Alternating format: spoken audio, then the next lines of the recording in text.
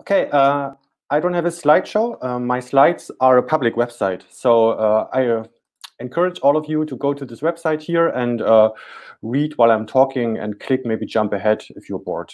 As said, I'm a designer, artist, and activist, and I have a couple of disclaimers. This is a talk about legal issues, but I'm not a lawyer. So this is no legal advice, but I gave my best to really figure out how this is right. Then disclaimer 2, different countries have different laws, but what I'm going to explain here should match the legal situation here in Germany and Europe, and probably a lot of parts of the world too. Then disclaimer 3, this is just a fraction of the complex problem of licensing open hardware. Of course, I had to pick something to focus on here. Okay, let's start. And I start with a statement, and that is licensing open source hardware is really messy and it's broken, at least compared to software. From my point of view, the world of software looks just amazingly organized. And the reason for this is that software is governed by copyright law, as probably all of you know. Like works of art and images. And this makes everything somehow very simple, because copyright is something you receive automatically the moment you create something. And this means that software is born closed. But this makes the situation very clear from the beginning. You know, if you see a piece of software, it's closed. You have to find someone who owns it, and this someone needs to become active to open it. And there's a simple standard way. Just pick one of the many existing ready-to-use open source licenses, or maybe a Creative Commons license, because all of these licenses are copyright-based. And then they make a statement what you allow others to do with your work under the conditions you want them to fulfill. But here's where we enter the realm of hardware. We enter the realm of functionalities. And where functionalities start, copyright automatically ends. So copyright explicitly does not apply to anything that has to do with functionalities. And this, of course, also means that copyright-based licenses don't apply to hardware. And the simple story here is, imagine you write a book about a time machine, then the novel is protected by copyright law, but the machine you describe in the book is not. Everyone can build it, unless you have a patent or design rights registered, of course. We still need copyright-based licenses for the in open source hardware, but only for the documentation, so the source, for example, the description or images, how-tos, and so on. But it really needs to be clear that these licenses, usually Creative Commons licenses, don't say anything about the hardware itself, just about the design files.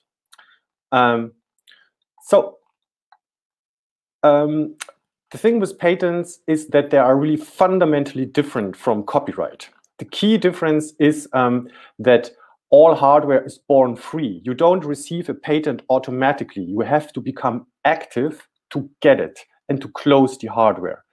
And this comes first with costs, while copyright was for free. And you can only patent ideas that are new. So you can't patent anything that is already known to the public, that is already prior art. While you can remix classic ideas in software or in novels and so on. So this is really important to understand. Hardware is born free.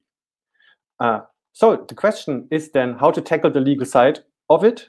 And the answer is very easy. Just do nothing, except publish your work very prominently, for example, on the web. With this, it becomes prior art. It goes into the commons, and no one, including yourself, can close it anymore forever. But this, of course, also means that you then can't tell others what they can do with your work.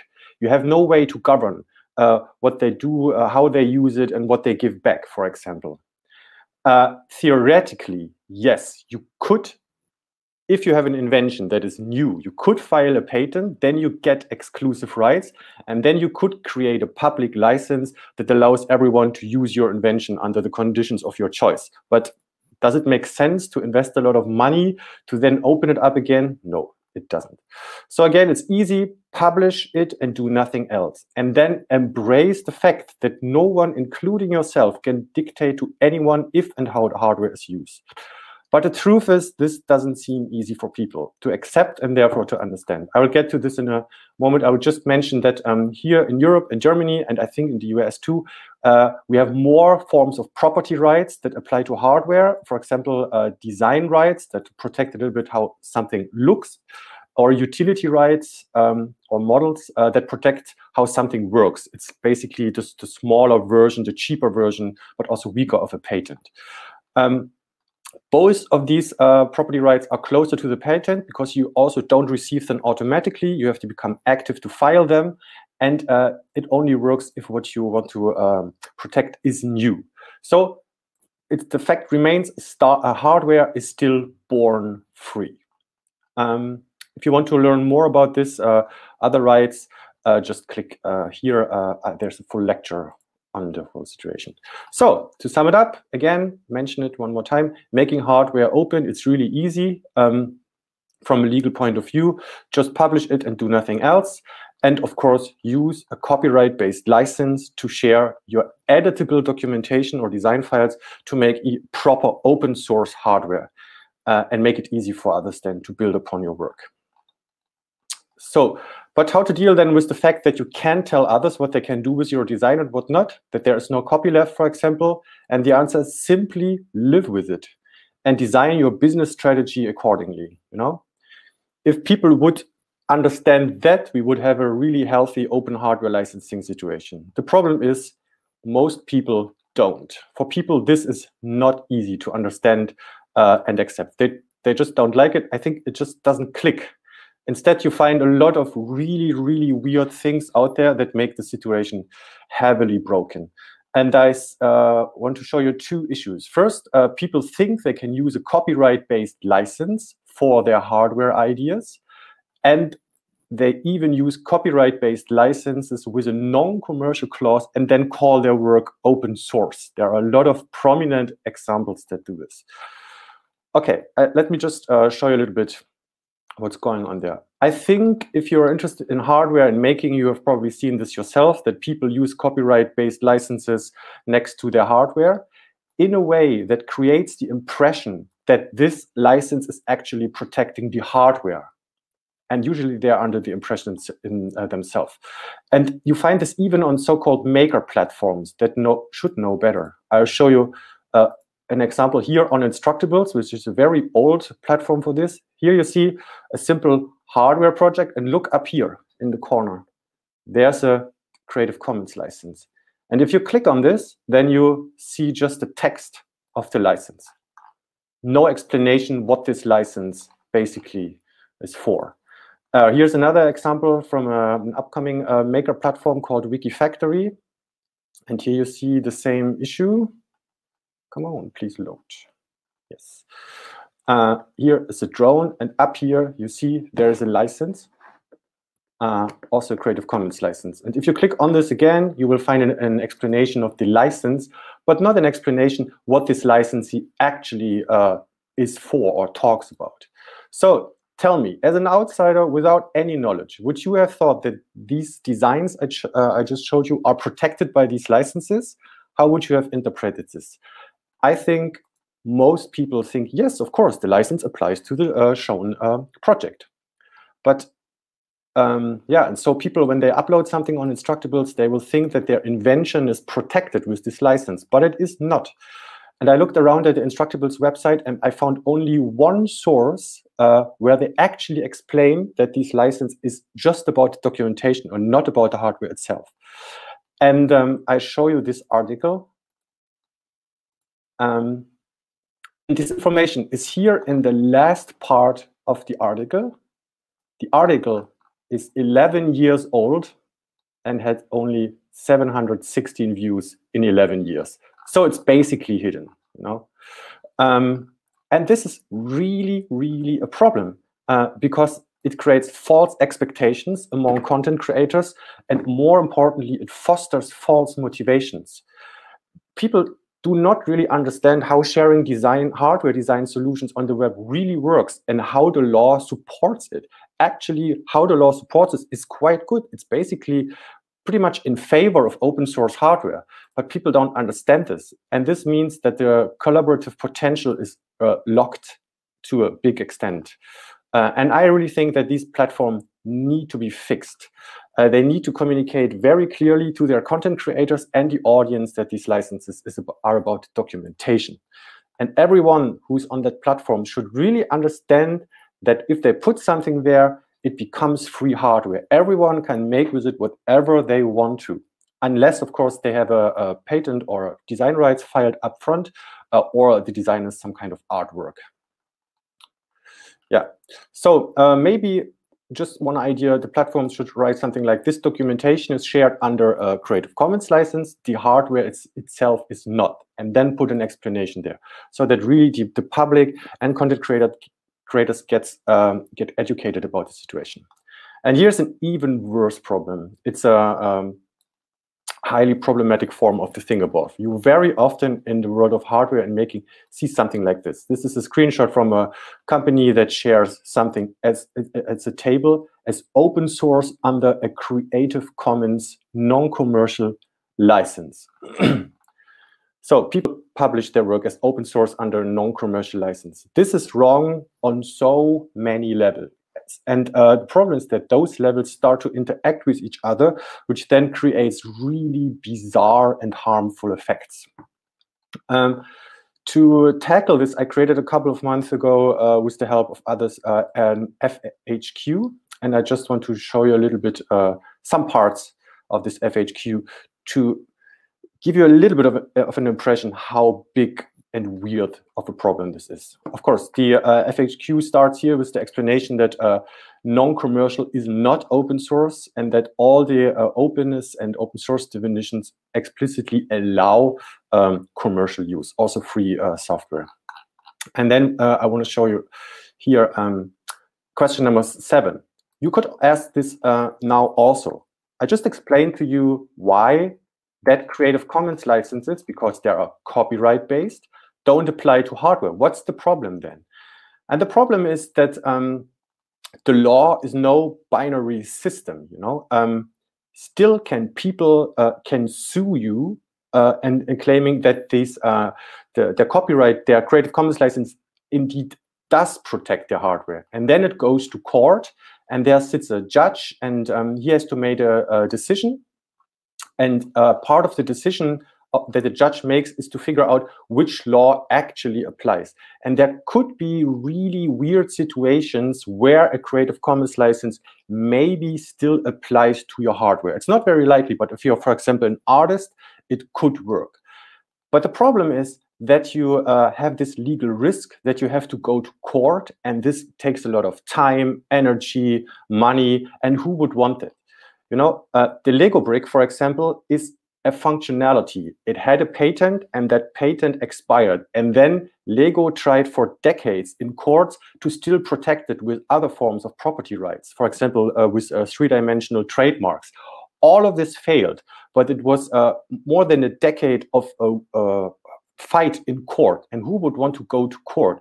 You are right, but you know, who wants to spend this time? So it's a legal risk that you get sued, and this legal risk is some kind of thin layer of protection. Who wants to go to court if you want to change the world or make just a cool hardware project? And the second thing is that you enter asshole territory, because the people misuse a Creative Commons license to signal, hey, I don't want you to use this in any way, especially not commercially.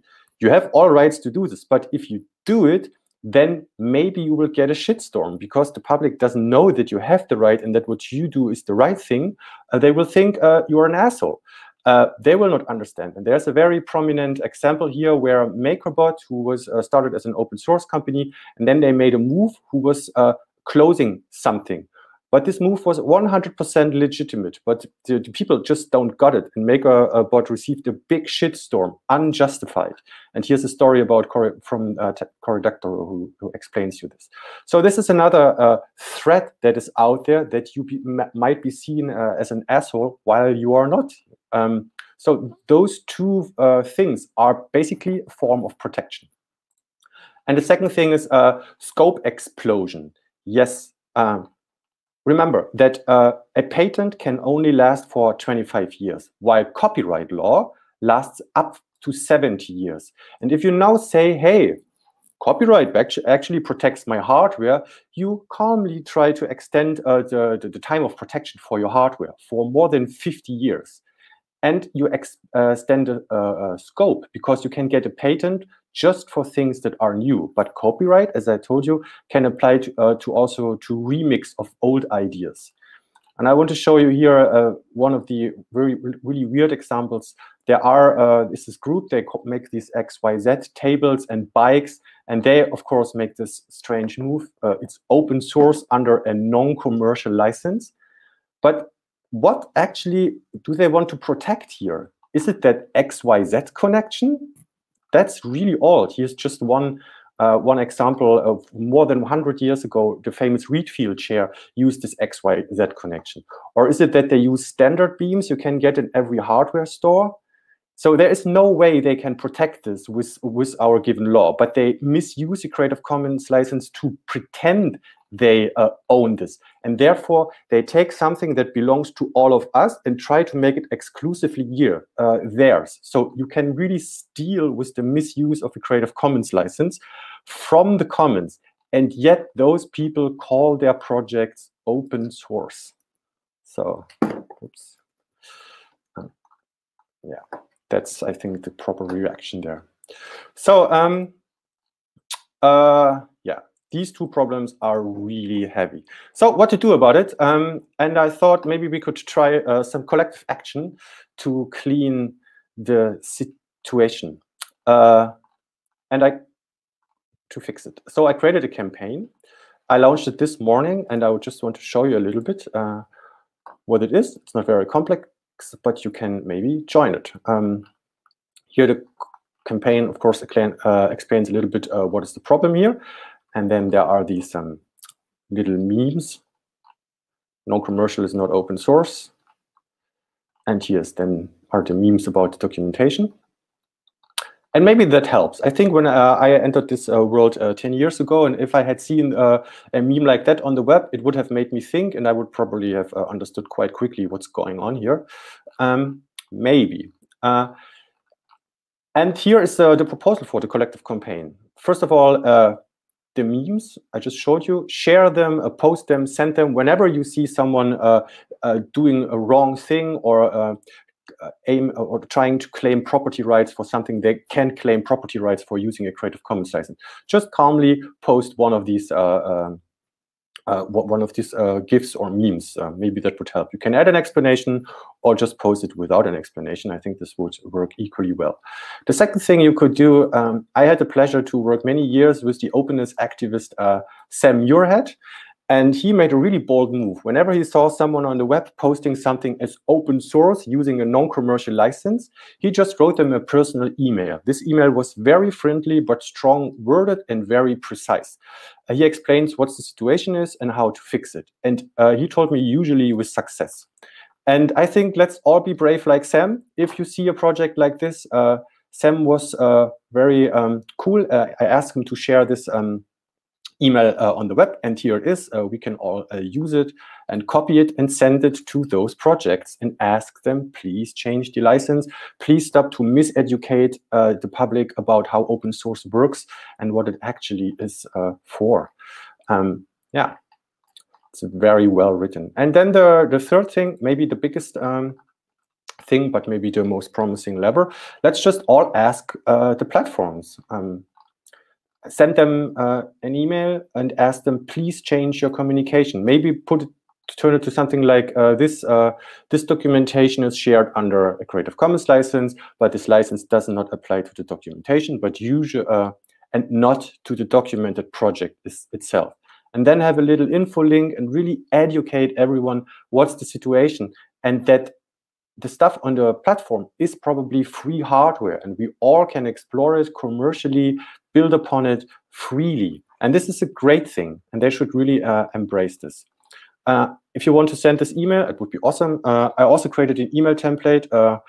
I can't write as good as Sam Muirhead, so maybe you have to rewrite my little email here, but you can also use it as is. And I think if a couple of us maybe send this email, maybe they start thinking and change this communication. I think this could change really, really, really a lot. Okay, cool. Then, yeah. Just a little reminder, if we did this, the campaign successfully, the problem, some parts of the problems would be solved, but not everything. But it would be an important step. I just want to remind you that I explained about that the problem is that in software, the situation is always clear. There is copyright, and there is a standard way to deal with it and make it open. So open source software licenses. You see a piece of software, you know there's a way to figure out the intention of the creators, you find a license or not, and then you're good to go. The problem with hardware is that it's not clear if there are any property rights at all. And if there are some filed, which one? You just can't know if this is free or someone has a patent or design rights, unless you spend a lot of time researching this. So, and even if it would be free or if it would be closed, there is just no standard way to signal to the outside world what is the case. So you have no way to figure out what's the situation. Is this free software? And as a creator of free hardware, as a creator of free hardware, you have no standard way to signal to people, hey, this is really free hardware. I never filed a patent. I will never file design rights. You can do with it whatever you like. Please do. And I think this is something we should discuss in the open source hardware community. What could be a standard way? Maybe there's a standard way I'm not aware of, but yeah, how standard can it be when I'm not really aware of? I just show you how we do this with our little design studio. We created this public promise, which is a little bit like a license. Of course, not checked by a lawyer, but in this public promise, we just explain that we will never, ever file a patent, which would not work for our stuff anyway, and we will never make use of our design rights in what way, and that we want this statement to be legally binding for us. So this is our way to give people the freedom, hey, this is really open, and we want you to do with it whatever you see fit. And we put this public promise on design rights below here next to our Creative Commons license, which of course applies to all our articles and the documentation of our hardware and campaign projects and so on. Yeah, but is this a way, is an idea for a standard way? I'm not sure. I mean, it's just how we do this, but maybe this there could be a fruitful discussion. Yeah, thank you for listening, and I just want to highlight one more time why this is important. Open hardware could really be a super important and fantastic tool to deal with the challenges that we will have to face in the future. Climate change, biodiversity collapse, resource exhaustion. We need open hardware could really help with it, but open hardware is really not enabled to grow. And one of the big reasons is that there are these weird misunderstandings about the licensing, about the legal situation. Unless this is fixed, open hardware cannot really make huge next steps. You can argue that the whole free software and open source software movement started with this legal hack of the GNU public license, that it started from a legal situation. And there is no similar situation here in hardware, and this is yeah, really a problem. And I think this is an interesting lever if we want to push open hardware forward. Thank you for your attention. Please join the campaign if you like it. Let's do something. Let's clean up the web and move towards a better world. Thank you, Lars. What an inspiring end point to finish on. Thank you. And we have one question so far already for Lars. Don't be shy. I'm going to point where I think the chat box may be, which is there if I'm mirrored, and there if I'm not mirrored. And my first question then to you, Lars, comes from Sriram, which is about the Open Web Foundation licenses, which are designed specifically for open hardware, apparently. Do you recognize these licenses as being valid in your case? And if not, why not? I must say that actually I might have been an educational hole there. I don't know these licenses. But if they are copyright-based, which is I don't know them, but it's probably the case that they are copyright based. Then it's the same with the Creative Commons licenses. There's also the CERN open hardware license. There are licenses that are made for open hardware, but they're all, if you really read them carefully, are made for the copyrighted parts, so for the design files, but not for the hardware itself. And this confusion is really something we need to tackle. Interesting. And a question from me then. You said that making your hardware open requires doing nothing except publishing it in public. But what does that mean if you don't have digitized artifacts already, like CAD files or similar documents? How can you do that effectively so it's in the commons? I mean, when you can post it on Facebook, post it in a Facebook group about hardware and making, post it on Twitter, you know, just make sure that it's relatively prominent, because if you try to file a patent, there is someone and checks if this invention is already out there in the world. And nowadays the world is so complex that no one can really see every source, and maybe then your patent is granted, although what you try to patent is already prior art. But then you will win in court if you can show, no, I really made this public in this Facebook group 2 years ago, and so on. And a lot of people are afraid that large companies come and steal their ideas and then they patent it, which I have never heard of a case where this actually happens, because it really doesn't make sense for a large company to do this, mostly because they would lose in court, and usually they are really well equipped with engineers. They can just recreate the idea in a little bit different way instead of taking the legal risk there to go with you to court and lose it and then have a lot of damage to their public appearance and so on. Thank you. So if there's no digital files, then you might, I mean, is publishing photographs or a long description of the process, the mechanical items, if it's not a printed circuit board or you don't have the files for that, what's the minimum criteria to qualify as being published in the commons, would you say? I don't know, everything you can come up with to explain what your idea, your functionality is. I mean, some people say that having a patent is basically also an open source file, which is not the case, because you can see a patent, it describes the functionality, but it will often not help you to actually build the device. But this also teaches us that a very minimal description of the mechanism or your idea should cover you and really make it public. Was it clear? Yes, I think so. Thank you. So I'll follow up with another question. Yeah, so you mentioned the design and utility rights that can augment the other kinds of rights and means of protecting the freedom of your open hardware. To what degree are those internationally enforceable? I think you mentioned they might be specific to Germany, or how does that work? Yeah, I know that there in Europe there is these design rights for things that how something looks, and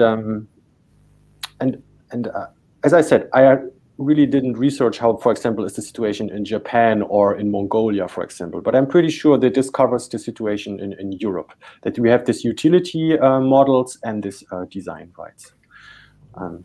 So throughout the European Union member states, we can be confident that we can fall back on those if we first apply for them and are granted them for our hardware projects. Pretty much. That's how I understood it, yeah. Great. And is there a way of requiring derivative works of open hardware projects to remain in the commons, similar to how copyleft works with software? Yeah, and that's the issue. No, there is not. And that's maybe the biggest problem people have. It's really, you can post something, then it's open a functionality, and someone can take your functionality and make a little extra invention on top that only works because there is this space, and then this person can close it for everyone, including yourself. But that's the way. There is no way around this. There is just no way to fix it. There's only one way to fix it. Change your expectation. Deal with the fact that this won't ever happen, and then design your business strategy or your hardware strategy around this fact. Live with it. Whatever we do is designed like this. We are happy. We know that we have no way to really put any conditions out there what people do with our stuff.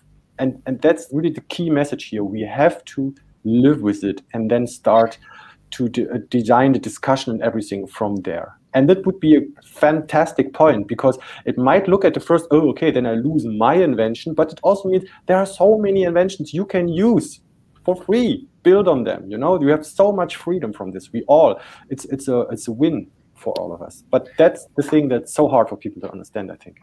So prior art gives you no defense in that case. Like, it can be so iterative, so minute an extension in the hardware field that another company can get a patent even if prior art exists for your previous iteration of the work? Yes. For example, you let's say you have a nuts and bolts are prior art for centuries now, but still someone could come up with a new way to have to make the mechanism on top. I just can't find the word right now. They can patent this, of course. Then you have this specific form of nut or bolt is then closed again. It's possible always, yeah. And live with it. That's the key message. I have another question for you then about the legal recourse when, like you've mentioned a few different ways of reaching out to organizations who are claiming copyright covers open hardware, which in fact it doesn't. Is there any alternative, any more, maybe for those organizations who don't reply, like you seem to have experienced yourself because you've sent notices to some of those websites you shared earlier, but they're still claiming Creative Commons licenses for hardware files and so on. Is there any other recourse or any other option to push or let's say coerce those organizations into ceasing to claim something that isn't true about the licensing of their hardware? Yeah, not that I know of. I mean, who wants to sue them, or you know, who wants to go there? No, I mean, just ask them politely, and that's what's so fantastic about this text by Sam. He told me that it usually worked. You know, not always, but it usually worked. And maybe that's also maybe the experiment with these memes. You know, look at these memes and what they try to subtle communicate. Maybe this also helps push people across the edge and really make Power of persuasion. Great. Yeah.